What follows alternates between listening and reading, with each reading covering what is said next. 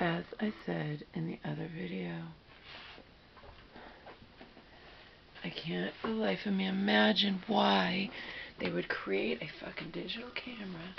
And again, it's not like it cost $20 or $30. It was $100. Okay? I can't for the life of me imagine why they would create a digital camera that has a movie feature. Yet you can't tell from where you're creating the movie if there's no light that flashes that tells you the movie's playing. So I could be talking and talking for no goddamn reason at all and not knowing that it had stopped. And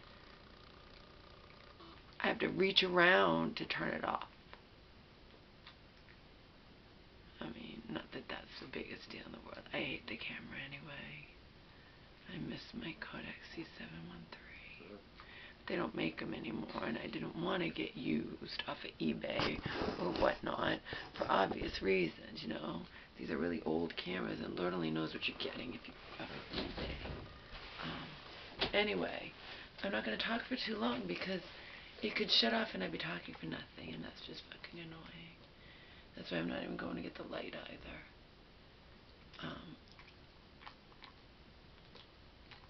My common sense tells me my fans must like how much clearer the video is. But I still don't know why it faded in and out a couple of times.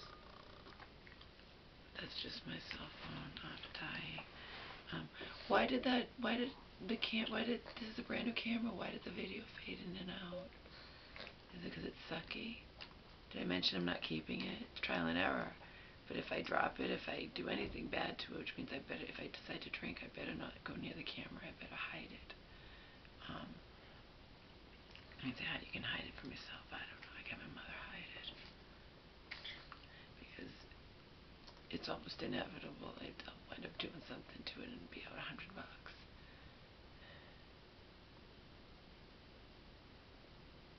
Because that's always the way. Anyway, I'm sure my fans like how much clearer the video is, even though it did fade in and out a couple of times. I don't know why that is. I never realized how much clearer my video could be. It's night and day, huh, compared to that old camera where the lens thing was going. And at one point I was creating videos that had, you're not safe in here. I shouldn't even have you in here now. It's clean out there. I'll let you in, but you have to be on my lap. And if I, one wrong move, if I just lose my train of thought or if I doze off or whatever, you're going to hurt yourself jumping up in the bed with all that crap. So, I just spent a long time, I'm exhausted. From my home phone and from my cell, saving voicemails from my mom, as I do. On the home phone, it holds almost 200, and it was full. It holds like 180 something, but it was full. And,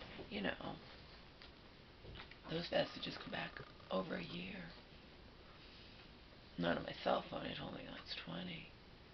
But I was just listening to music. My mom's crying her eyes out. Remember, I walked in there and she was on the phone that the patients were allowed to use, crying her eyes out to somebody she knew about how I didn't come to see her. I only made it there by the skin of my teeth because it's not like that I can get there. And again, we hadn't been really getting along. I didn't even know if she wanted to see me, so I was giving her space when she gets in there because she's under duress. She's not happy. So she was in there on the regular hospital, getting medically cleared, getting whatever on Monday. And at that point, I didn't know she'd been automatically sectioned. I thought she was waiting to see what would happen and to talk to crisis, whatever. And that was, and then I find out, no, it was a done deal. And I found out they say one thing, she says another. And what are me, church woman, Selena, what are we supposed to think? If I tell my mom, don't shoot the messenger, Mom, I'm telling you what I was told. But that's not what happened. I wasn't there, I'm not a fly. I don't on the wall, I don't know.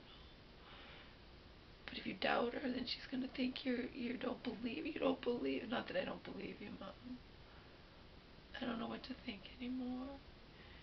And I'm on the toilet all the time. You know what I mean? Listening to her cry her eyes out. If I hadn't made it, you understand? I had no idea when they were gonna find her bed. Monday was when she first got in there. Tuesday I didn't even talk to her at all because she didn't contact me, and I don't know what kind of conditions she's in. If she wants to hear from me, I don't want to agitate her, okay? If she was taken by the cops from the mall, she's traumatized, okay? So by the time I talked to her, it was on Wednesday. And you know, I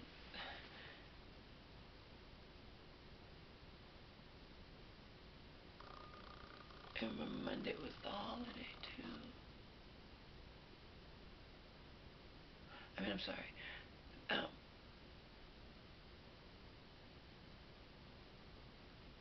Thursday was Valentine's Day. I'm losing my... But anyway, I'm talking here and don't even know if it's still going. That's so annoying. Why would it not have a feature where you could tell if the movie's playing, recording? That's fucked up. There's no indication that this movie is recording. I could be talking for nothing.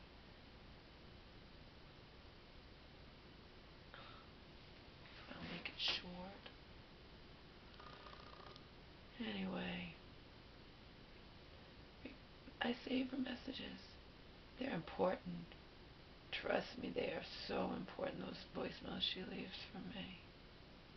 They're so telling, including the one where she's gushing about how the mental hospital doctor where she was in, remember, she got discharged just in a few days. That's never happened.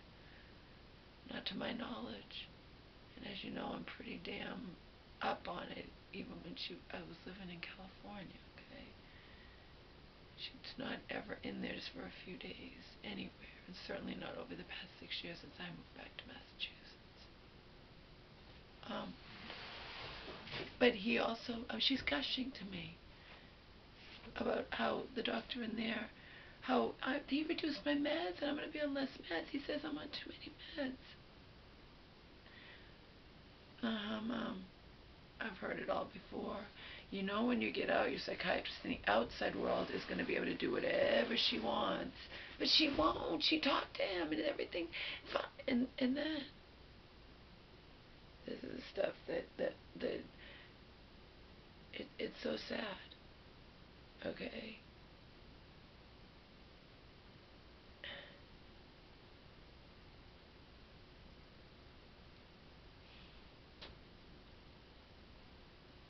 This will be continued because this is a story where I want to be more clear. As in, I want to look better. I want more lighting. If I'm going to use this fucking camera, so it has to be when I can do it and she's sleeping or not home. Okay? I'm too angry.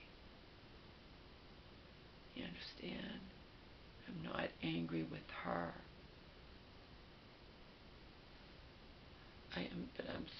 I have to get out of here. I don't have a choice. There is no choice anymore. You understand? I cannot take it.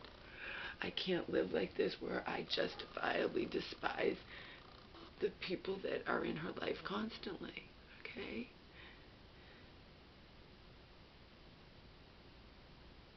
Every time I turn around, it's something new. She couldn't even be back for a day before I was pissed all over again at those people. Her, quote, caregivers, unquote.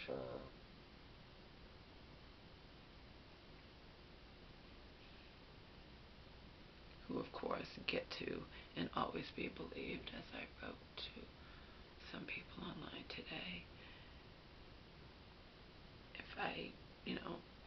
If they'll accuse me of trying to turn her against them when they are only out for her best interest and looking out for her safety and and blah, blah, blah, blah, blah, whatever.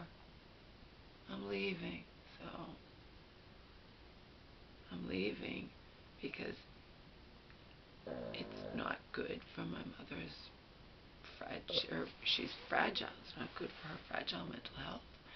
Me being such a rift, such just and there was no way that wasn't going to be, you understand? They went behind our backs and sent elder services to my mother's apartment when she was well. And even her primary care physician didn't understand why it happened. And when I got to sit on that appointment, thank God it was me and not them.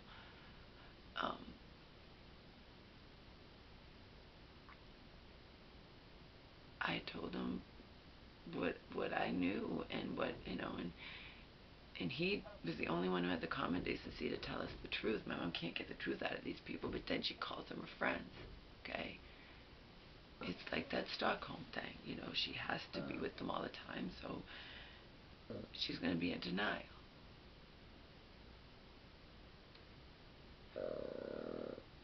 She's gushing.